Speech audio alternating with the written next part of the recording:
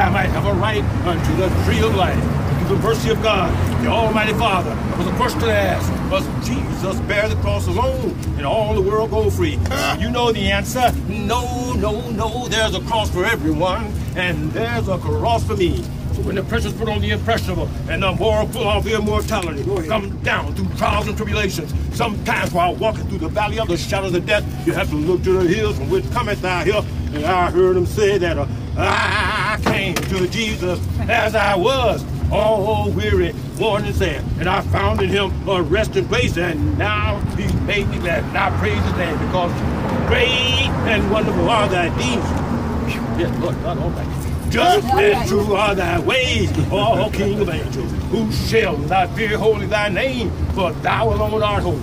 Yes, he's a wonderful counselor. All nations must come and worship thee, for thy judgments have been revealed. And though men may shed that blood of saints and prophets, they heard the altar cry.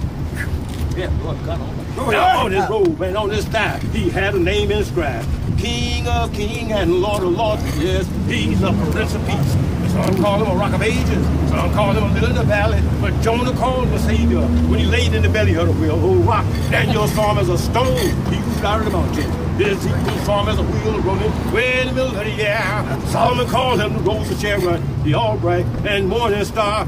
And I'm talking about God the Father, God the Son, and God the Holy Ghost. Amen. Somebody. Amen. Somebody. Amen. Somebody. I got a feeling Everything's gonna be alright. Well, I got a feeling everything's gonna be alright. well, I got a feeling everything's gonna be alright. Be alright. Be alright. Be alright. Right, Marshal Grand Marshal. Grand Master. You will now proclaim the Cornerstone.